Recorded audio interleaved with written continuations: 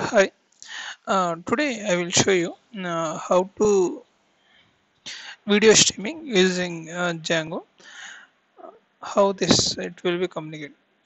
First case, uh, suppose we are playing certain video. Backend will be send entire video to the client, then only play the video. That is first case at the earlier days. Nowadays, they what they can do the multiple video file, the media file. It is taking as a pieces, and they will be taking a pieces and send it back to the video tag. Then video will be play without buffering. It will be resolve the long buffer issue. Real time this type of way of mechanism they using for the media sites YouTube and Udemy and many more websites. The video content will be delivered to the clients. We can see the one demonstration. The framework is running the backend as a Django. Video processing we are using for the some other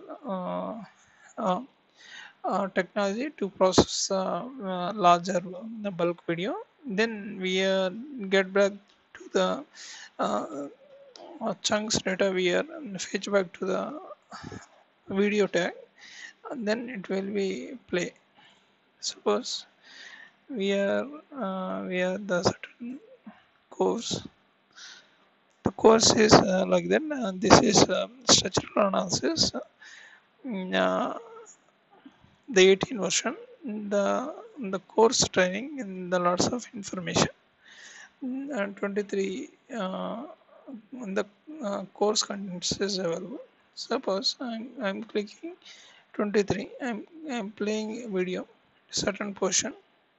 I want to some other time frame. I'm playing without taking a lag. The video will be playing. It's taking a less time. See, without taking a lag, the video will be playing very smoothly. What will be happen?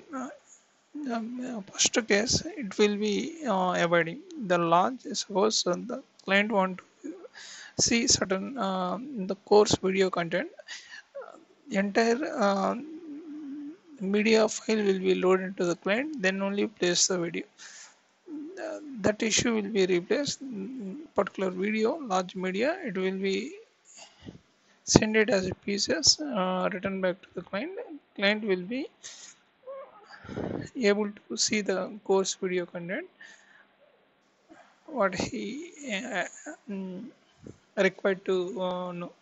Here one more video content is okay, then we need to give the feedback about a particular the media content for the uh, authentication authorization system, able to get back the information about public site just like YouTube and Facebook. Get back the content, users content. Is there any